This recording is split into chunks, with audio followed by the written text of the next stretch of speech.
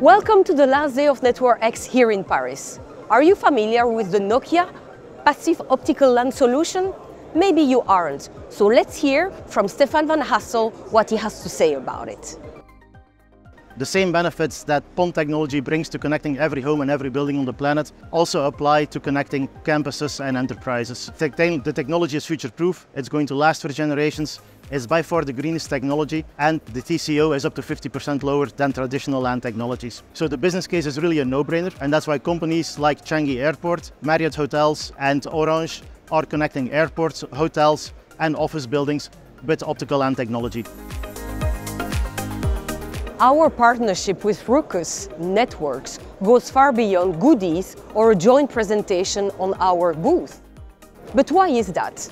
I had the privilege to speak with my colleague Mathieu Roberti and with Tim Dreyer from RUCKUS Networks. Let's hear what they have to say.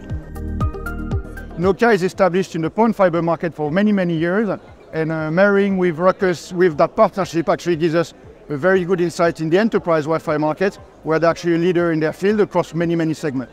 From a technological standpoint, obviously there are very nice synergies across our solutions and their solutions that will co-invest further and further. Lastly, on the go-to-market, it's extremely complementary to allow us to address the market as a whole, being enterprise, industries, or even service provider as a partner.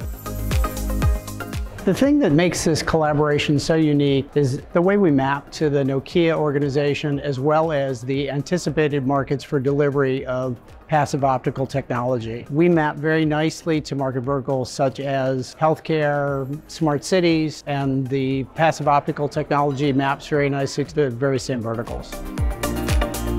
It was a pleasure to be with you during these 3 days. But it's over, so hoping to see you next year. Bye!